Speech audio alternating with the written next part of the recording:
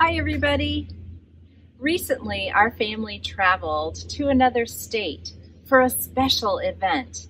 It's something we had been looking forward to for a long time. But before we could travel to that state, we had to pass a test. Once we had the results of our test, we were welcomed into that state where we had a wonderful time with those we love, celebrating. Well, all of us who believe in Jesus as our Savior are waiting for a special event as well. We're really looking forward to it. There's no test that we could pass that would get us into heaven with Jesus, but Jesus has passed a test for us. Jesus qualified us to enter into heaven by dying on the cross to pay for our sins and rising again to conquer death.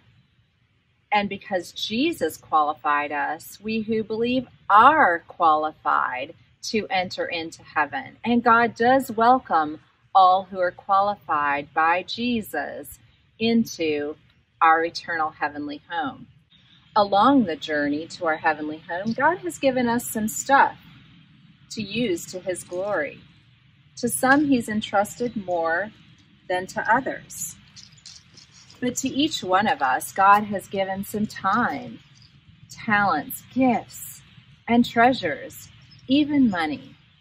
And God wants us to use that to His glory.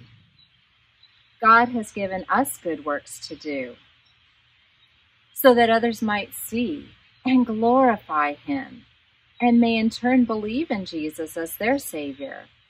So that one day when Jesus does return, that event that we're looking forward to, they also would be welcomed into heaven, qualified by Jesus, their Savior.